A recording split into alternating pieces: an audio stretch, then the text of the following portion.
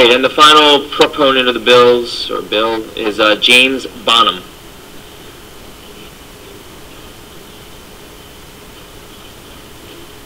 Hi, I'm James Bonham. I reside in Cecil County, Maryland.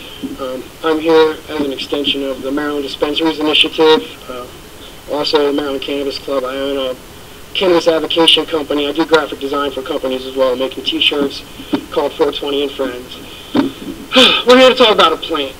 Not opium poppies, not cocoa, but cannabis. In theory, you don't think it'd be very hard to convince you guys, or the politicians in general, to legalize the one substance that's never killed anybody.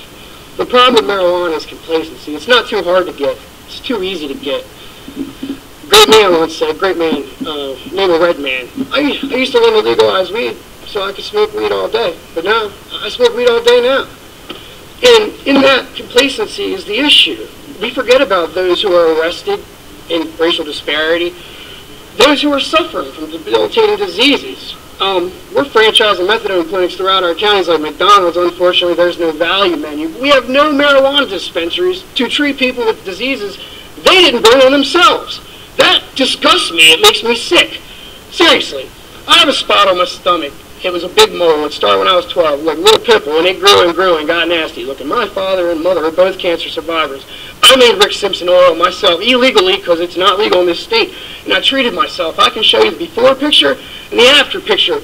And you can see where it once was, but it is no longer there. Not cut, nothing. I put oil on it, covered it with a bandage. 3 weeks later, it's almost gone. Back in, 1930, the big timber companies, big fuel, big pharmacy all started lobbying against hemp and cannabis because 1 acre of hemp is equal to 300 gallons of oil, 30 tons of textile fibers.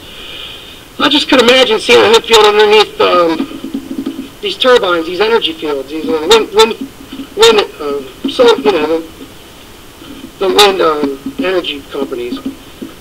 But and not only are we arresting with racial disparity, I'm going to give you an example of me and my friend Chris. Chris looks like Jerome Bettis. He's same age as me, lives in Harford County, looks like a running back. He's 350 pounds, black.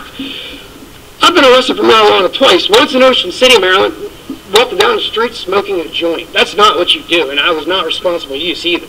The cop basically popped out of the bushes, got me.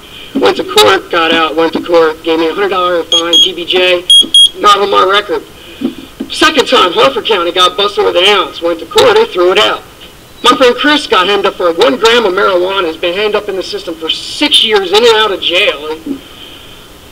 And not only are the arrests made, but the enforcement in court is also made with racial disparity. Mr. Bonham? Yes. I'm sorry, your time is up. So, unfortunately, seeing there's no... I'm sorry. That is all that is signed up for on our sheet. So that. Okay. Mr. Zirkins, thank you.